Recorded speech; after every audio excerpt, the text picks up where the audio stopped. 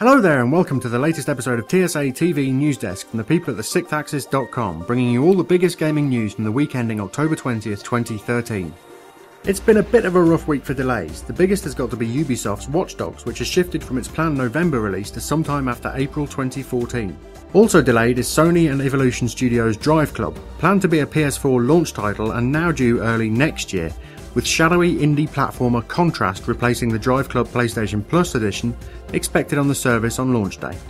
Ubisoft has also put back open world racer The Crew, originally due early next year and now not expected until at least late summer. Slight slips have also affected Ratchet & Clank Nexus, moved back a week to November 22nd in the UK, while the Wii U and PC disc versions of Batman Arkham Origins, as well as the 3DS version of spin-off Blackgate, will arrive on November 8th.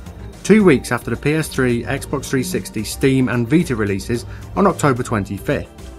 Even accessories seem to be taking a hit. The Xbox One headset adapter required to use third-party and legacy headsets with the new console will now not be available until early next year, taking with it the Turtle Beach headsets designed specifically for the console due to the inclusion of the adapter in that box. In slightly better news, the PS3 and Xbox 360 versions of Assassin's Creed 4 Black Flag will actually arrive earlier than planned in Europe, dropping on 29th of October here in the UK. In new announcements, a tie-in game developed by series veterans Beanox will arrive on current-gen, next-gen PC and 3DS alongside the Amazing Spider-Man 2 movie next May. And following on from the recent 1.5 HD release, Square Enix have announced Kingdom Hearts 2.5 HD Remix for a release on PS3 next year. The bundle includes the previously Japan-exclusive Final Mix version of Kingdom Hearts 2, as well as an HD version of PSP title Birth by Sleep, and remastered cutscenes from the DS's Recoded. Double Fine has announced base management sim Space Base DF9, headed up by the Cave co-designer JP Le Breton, and available in an early form now on Steam Early Access. Meanwhile, quirky indie collection Sports Friends is coming to PS4, while Soundshapes, Escape Plan, Flow and Flower are all also coming to PS4, ready for the console's European release, with both Flow and Flower also coming to Vita, and all four will support cross-buy with the existing versions. Oh, and Future Labs Velocity Ultra, itself an upgraded Vita version of Mini's title Velocity, will be coming to PS3 early next year. In the news this week, significant layoffs have been reported at Bioshock 2 and the Bureau XCOM Declassified developers 2K Marin, with the only staff remaining those intending to move to the recently announced Bay Area 2K studio headed up by Gears of War and Bioshock Infinite producer Rod Ferguson. Alongside the listing of the first PS4 titles for pre-order in the US PlayStation Store, Sony has clarified the new digital rights management used for the downloads on the system.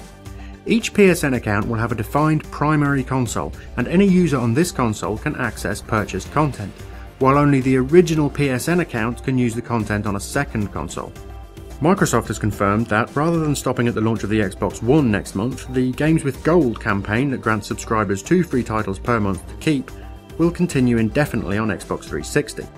While Vufu Studios have announced that the upcoming release of Pure Chess on 3DS and Wii U will be the first title to support crossplay between those platforms, as well as with PC and mobile versions of the game, with the intention to also patch the PS3 and Vita versions of the game with the same cross-platform functionality if Sony approves.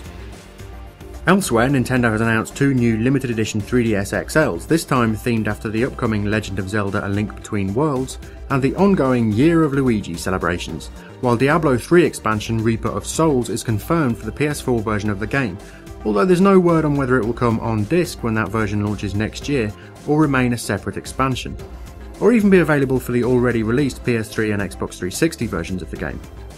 Sony has announced 2 premium editions for February's infamous Second Son, with the special edition including the game, a beanie hat and a DLC story that bridges the gap between the new game and the previous entries in the series, while the collector's edition adds a bunch of physical goodies including an actual jacket for your game box. Seriously. In other news, Battlefield 4 will ship on 2 discs on Xbox 360 with a 2GB compulsory install and up to 12GB of optional but recommended installs. The real name functionality intended for Xbox Live on Xbox One will miss launch and instead arrive in a future update, while the LEGO Marvel Superheroes game director Arthur Parsons has teased some special content unique to the PlayStation versions of that game, and a Thor the Dark World themed pack of 8 characters has been announced for purchase when the game releases next month. The upcoming Thief reboot will drop the announced XP-based upgrade system due to online feedback. Physics-based Fort Destroyer Castle Storm will be coming to PS3 and Vita this November, and Creepy Slender The Arrival will finally arrive on Steam in time for Halloween. Oh, and a potential Royal Mail strike could take place across the 4th and 5th of November in the UK, just in time to disrupt pre-orders of Call of Duty Ghosts. Chart time, and Grand Theft Auto 5 is up 1 to return to the top of the pops. Last week's number 1 FIFA 14 is down 1 to 2, while Pokemon X and Y chart at 3rd and 4 respectively in their first week, with Nintendo announcing that the game sold 4 million copies worldwide in just their first 2 days. Beyond Two Souls is also new at number 5, while Dragon's Crown arrives at number 19. Amazon UK has also released a top 10 of their all-time best-selling games, and there aren't really any surprises. Call of Duty dominates the top end of the chart with Modern Warfare 2 at number 1, while GTA 5 manages a respectable 4th. Elsewhere, there's 3 FIFA titles, The Elder Scrolls Skyrim, and Zumba Fitness even makes a surprise appearance at number 10. Our last few bits for this week: the first 250,000 of the GTA 5 stimulus package is due to arrive this coming week, as is downloadable puzzle platformer Ethan Meteor Hunter on PSN. Speaking of PSN, 2 sales are now live, highlighting the Halloween themed content and cross-buy enabled titles, while another 1.2GB multiplayer patch is live for Killzone Mercenary, although it does overwrite the previous Gigabyte update, and Guerrilla have confirmed that they are currently looking into reducing the overall size of the game.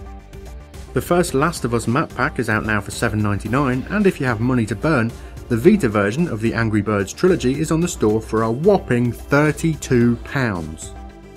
For more on everything in this week's show, and previews of Super Exploding Zoo and Need for Speed Rivals, as well as a review of Sonic Lost World, head over to TheSixthAxis.com and give us a follow on Twitter or a like on Facebook to get the latest news delivered right to you. That's it for this week's show, but we'll be back next week with more Newsdesk. Until then, thanks for watching.